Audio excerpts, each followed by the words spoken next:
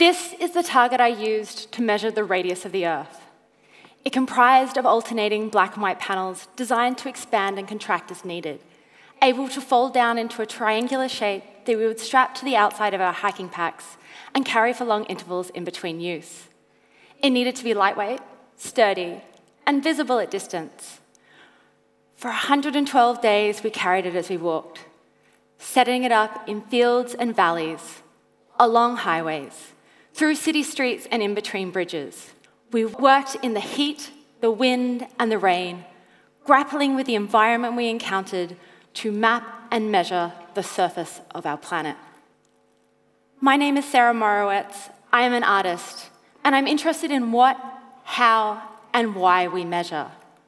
For 4 months last year, I walked across France and Spain staging a performance called ÉTALON, a 112-day, 2,100-kilometre expedition that roughly followed the meridian line that cuts through Paris. So, why would I do this? Believe it or not, I did it in order to make my own metre. The metre is a length we're all familiar with. It is a standard measure, roughly the distance from here to here. The story of how it came to be that length is perhaps a little less well known though. It is in fact a metric that came from the Earth itself. The original metre was defined by a pair of 18th century French astronomers who surveyed the land between Dunkirk and Barcelona in order to calculate the size of the Earth with certainty for the first time.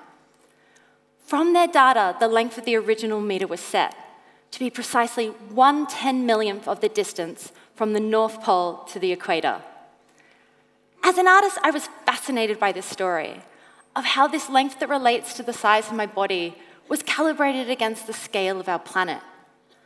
I began to consider the metre differently, thinking about it not just as an everyday measuring tool, but as a physical and an emotional experience.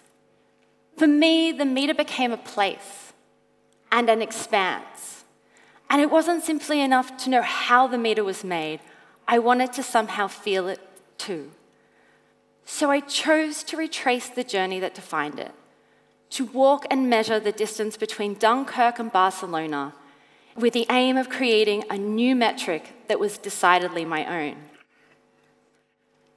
The work began on a beach in Dunkirk. I remember standing there looking out at the North Sea, focusing on the point where the sky met the ocean. I had a pack on my back and boots on my feet, and everything you might expect undertaking a long-distance trek. I had a couple of other things that only an artist would consider too. A pair of tripods, a collapsible target, a GPS receiver, and a laser rangefinder. Everything I would need to measure the size of the Earth. This made my pack heavy and made me, if I'm honest, pretty terrified. I had never done anything like this before. I had no idea what to expect. But I had an incredible team of collaborators to rely on, an amazing group of female artists and creatives who would be joining me en route, as well as my husband, who would walk the first week with me from Dunkirk. The plan of the project was fairly straightforward. Each week I would be joined by a new partner and would walk around 100 kilometres. In practice, this meant walking between 15 and 35 kilometres per day, making our way from town to town through the landscape. We had no established route to follow, just a network of small roads, highways, and hiking trails that lay in close proximity to the meridian. We would stitch our route together as we went, walking between forest and farmland, urban and industrial spaces. We walked through fields, along canals, and over mountain passes. It was important for me to understand how this stretch of land related to the metre and experienced in both physical and emotional terms. I wanted to know what it's like to measure and be measured, to witness firsthand the rawness and uncertainty of marking oneself against the Earth. The act of measuring was a daily ritual that gave us purpose as we walked. We would measure the distance between 2 points on the Earth's surface and triangulate our position using GPS. This data was then filtered through an algorithm, solving equations to estimate the Earth's size. With each experiment, we learned the shape of the Earth with greater precision, and the length of my metre became more definitive. I often worry that the language and action of science feels both abstract and inaccessible. And for me as an artist, I use performance as a way of working through ideas physically to communicate their impact. With each experiment, I wanted our bodies to become apparatus and for us to be observers in the field. The process of walking was difficult. There is no denying this. Ultimately, I would need to resole my boots, not once, but twice. It made every part of my body hurt, and I often found myself suspended between states. I would drift out into the landscape and become absorbed in the minute detail of things. And then I would return inward to how my body felt, how everything seemed to ache and stiffen, and then further still, to focus in on all my fears and doubts.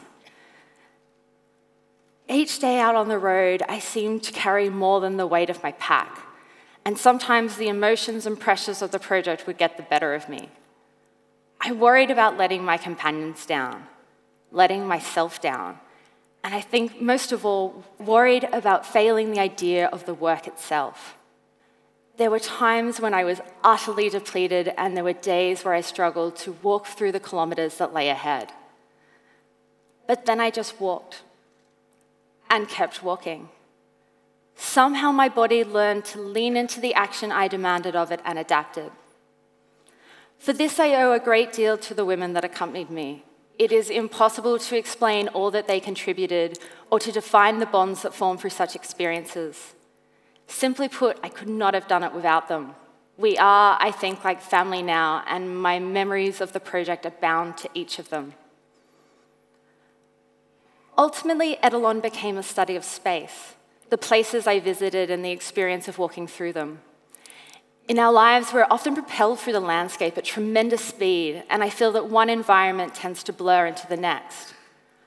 I've never been comfortable with this erasure, and for me, walking was an opportunity to counter its effects.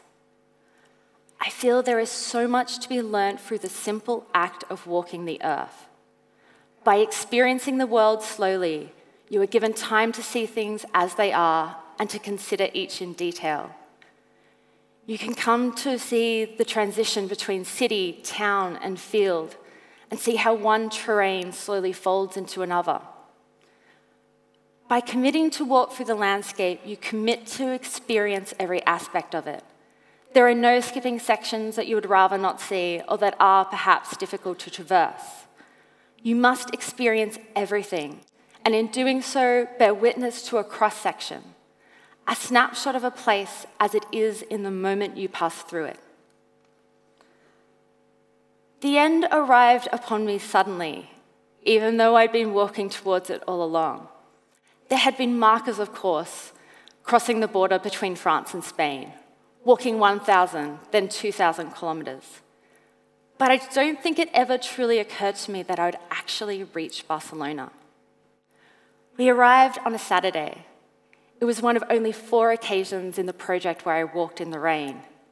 It made the pavements glisten and the buildings appear flat, almost two-dimensional.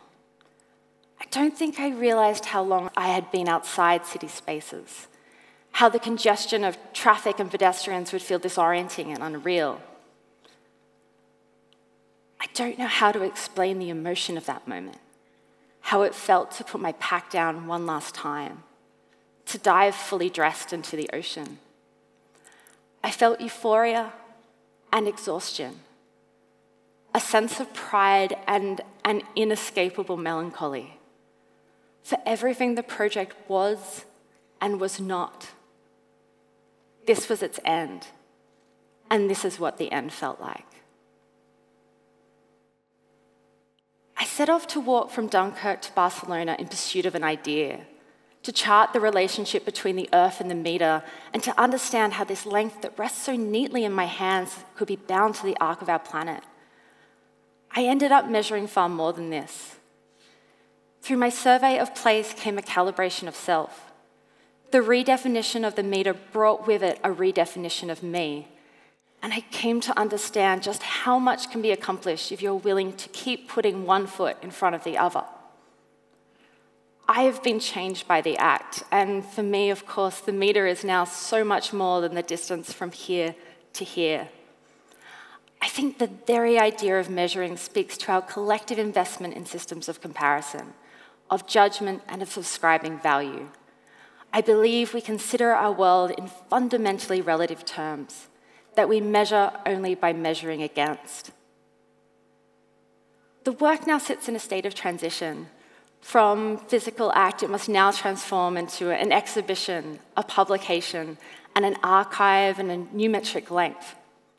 I want to tell the stories that are bound up in the creation of my new metre, of bodies traversing time and distance, of long, quiet hours out on the road, of conversations and collective actions, of what it is like to walk out into the unknown, where you must ask yourself, unambiguously, do I measure up? Thank you.